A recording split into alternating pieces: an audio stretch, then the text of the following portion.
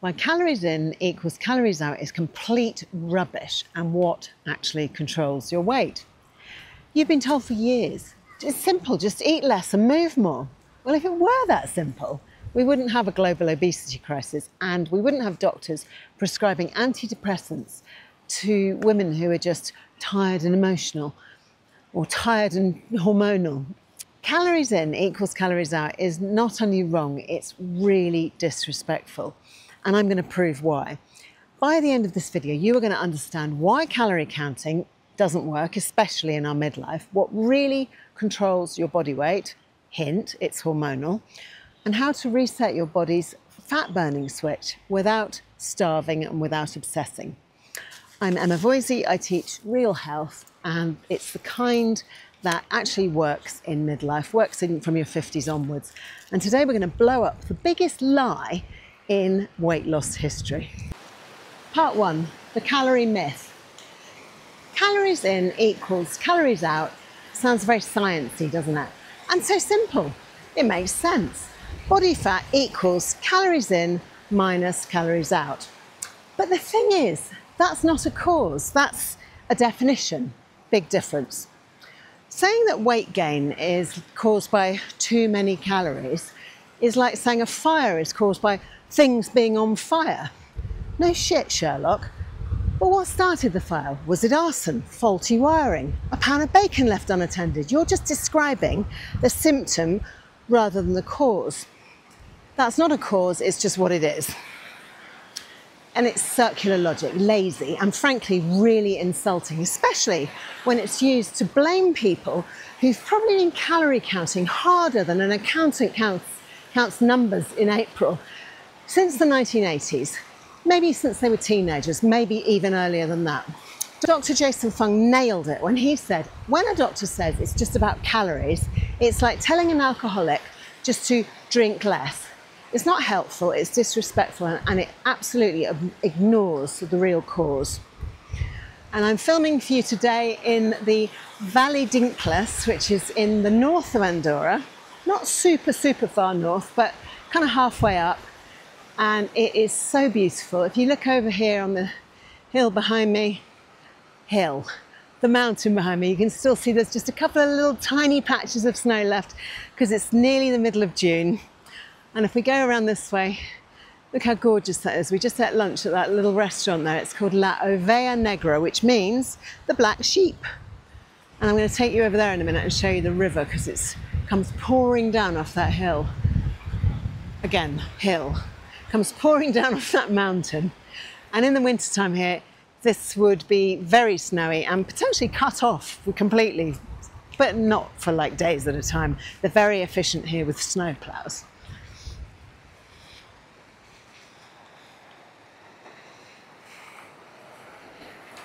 And there's Mikey and my husband, who's bird watching.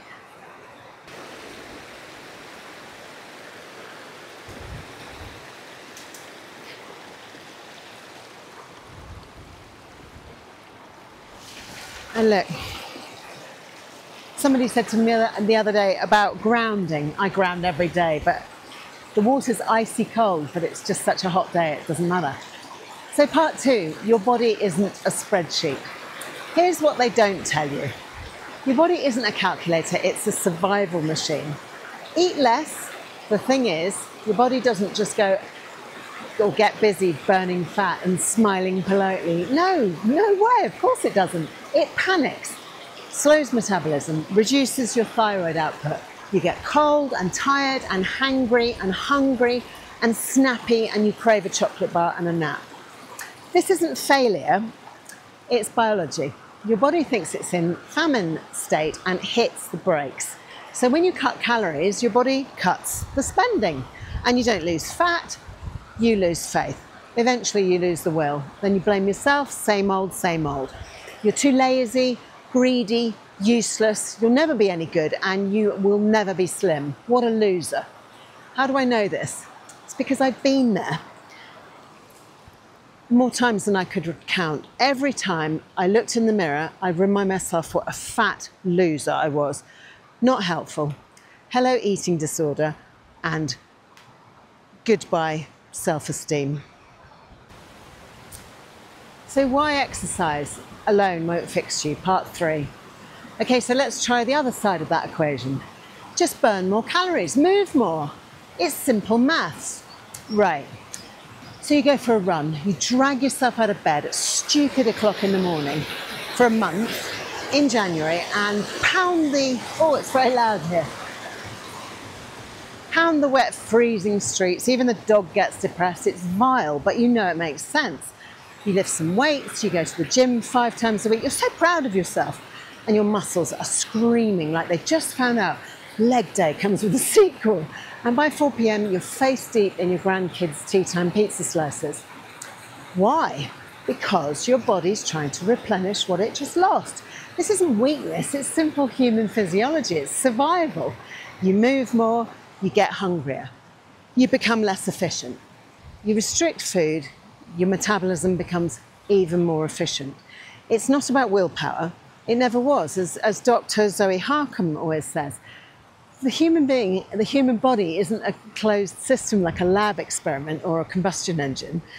It's open, it's adaptive, and it's regulated by hormones, especially insulin. Calories don't just go in and go out like coins in a vending machine. What your body does with these calories depends on your metabolic state, your hormonal balance, your nutrient status, and even your gut health. So 2 people can eat exactly the same meal and store or burn those calories completely differently. You're not broken, the system is. And potentially it's also damaging your mental health because you just feel like a failure all the time. It doesn't work because bodies aren't like that. That's why it doesn't work. It's not your fault. If you want fancy a longer hike, look, we can go up to Fonts del Travenc in 20 minutes and the Refugi Estanis de Juclar, 1 hour 40. Maybe another day.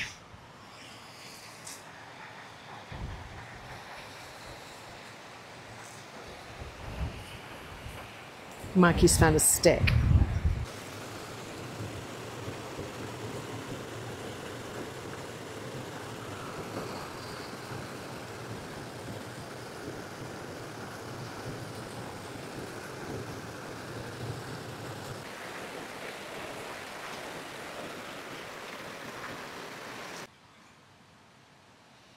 The flowers are beautiful, aren't they?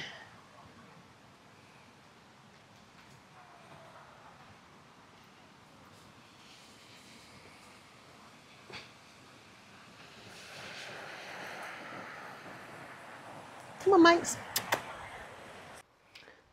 Part 4. Why your hormones run the show, not maths. So what actually controls weight? So it's one simple word, insulin. The fat storage hormone. If your insulin is high, thanks to constantly eating snacks and ultra-processed foods, your body will be stuck in storage mode, and potentially you've been doing this already for decades like I had. So even if you eat less, you can't burn the fat because insulin's literally locked the fridge. So Dr. Ben Bickman, he's a blood sugar whiz kid. He tells us you've got at least 175,000 calories in storage. That's like having a fully stocked fridge, freezer and pantry, but the kitchen door's locked, and meanwhile you're licking rice cakes in the hallway. Your body's running on fumes because you can't access that energy. You feel weak, you're literally starving because you simply cannot tap into all that stored energy, that 175,000 calories that you've got stuffed away all over your body. So you're underpowered, you're ravenous, you've still got the cellulite, and the shame spiral kicks in hard. So if you want fat loss, you have to lower the insulin first. That's the key. I recently published a video about this exact subject. It's not about food calories that you've just eaten. It's about what's stored in the fat cells just waiting to be used. And the problem is, if insulin stays high, that fat will stay locked in. And look at this view. I've climbed up here to show you. So there's the restaurant we ate lunch, La Ovea Negra, the Black Sheep. There's the river, and there's the Valley d'Inclés. All the way down back to the end, back towards Gran Valera, the ski area, and Canillo, and eventually Andorra and La Massana, where I live.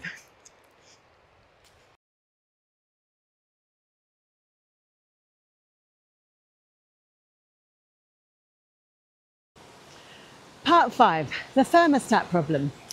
Your body has a weight set point, like a thermostat. Go below it, your hunger's going to go up and your metabolism will drop or become more efficient, slow down. Go above it, your body might burn more if your hormones work properly. But if insulin's been high for too long, as it has in so many of us, sometimes for decades, or sometimes always, that thermostat gets reprogrammed, and now your body defends a higher weight. It thinks that's your new normal. So it's not how do I eat less, it's how do I reset my thermostat. That amazing waterfall. I climbed all the way up here so I could show you that, because it's like mini Niagara. Fabulous. And what a beautiful day we have today. Don't we, Mikey? Where have you gone? Oh, there you are. Mikey gets the best walks, and I do. There's the snow, we're closer to it now. Little tiny patches, they're probably not that tiny when you get up to them. And before anybody panics, I haven't lost my rucksack. It's just down there somewhere. But because Andorra is such a peaceful, crime-free place, I don't have to worry about it. Well, I hope I don't, because it's got my phone in it. And the water, importantly. Look at the size of that huge rock behind me.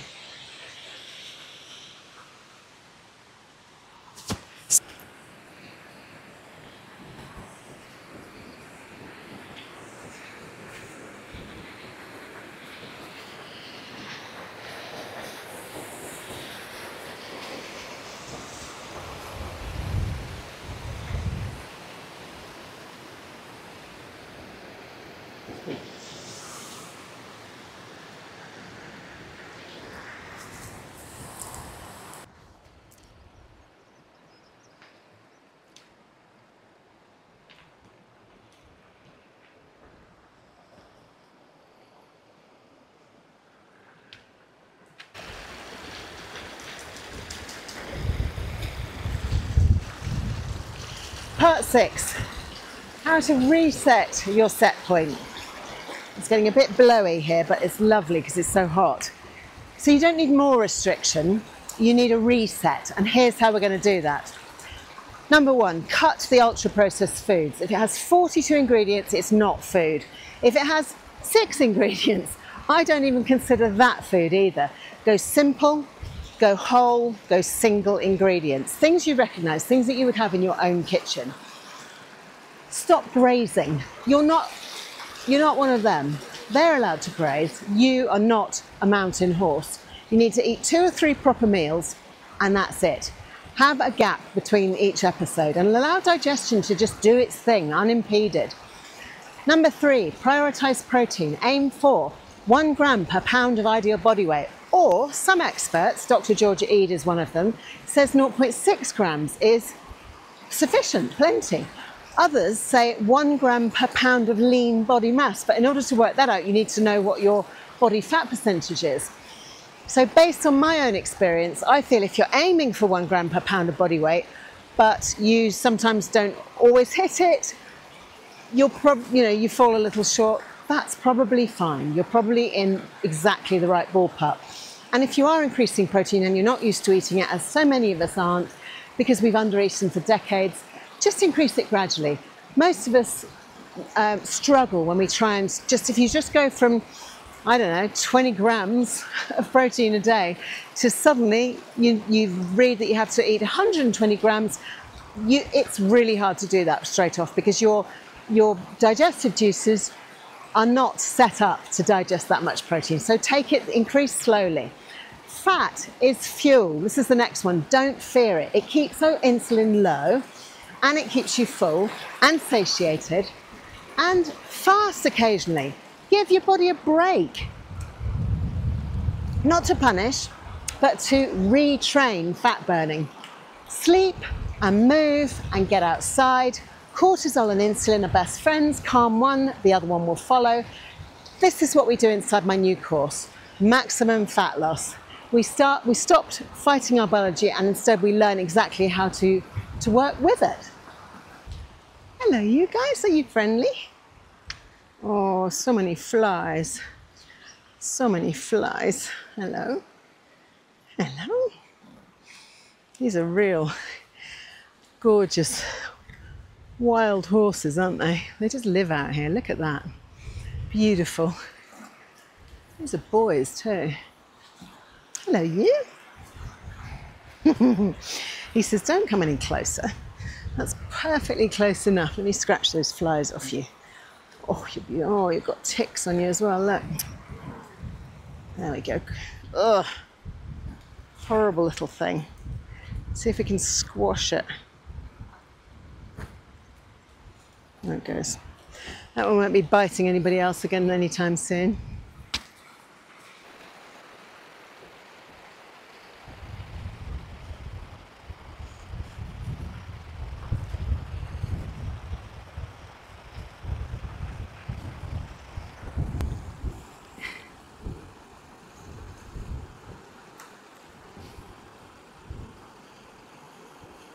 Mikey grew up with horses, so he really likes them.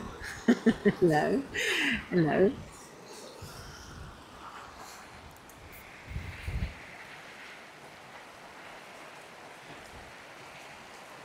Come on. Part 7. The deeply dismissive doctor. Let's talk about that doctor. The one who looks you straight in the eye and says, just eat less and move more. As if you haven't been skipping meals and Googling miracle cabbage soup recipes since 2006, or living on low-fat shakes or meal replacement bars and hope. It's dismissive, it's demoralising, and it's outdated, and it's keeping people sick. If your doctor isn't talking about insulin, hormones, circadian rhythm and muscle mass, and sunshine and hydration, he or she is not treating the cause. He's treating, or they're treating a spreadsheet, which last time I checked didn't apply to me, and it definitely didn't apply to you either.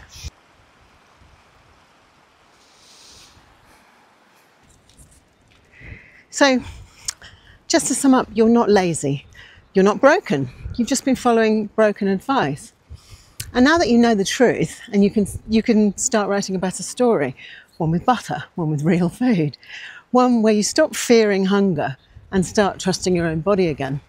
If you'd like to download my free health manifesto, I made it for people like you who are done with diet nonsense and want a plan that actually works in real life, and I've left a link below.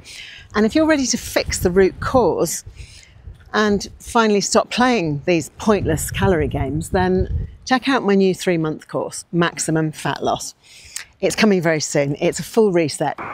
No calorie counting, just satiating real food, metabolic healing and momentum that lasts. I'm not kidding when I tell you it's the last plan you will ever need. Alternatively, my 1-to-1 3-month coached course, Sweet Enough, you can contact me by my website and book yourself a free discovery call. I currently have, I think, 4 spaces left for this month. Because midlife is not the end of your story, it's the start of a far better one. Thank you for watching. If you've enjoyed this video, you may also like one of these 2 next. I really appreciate you. Cheerio for now from the beautiful Valley Dincless in the heart of Andorra.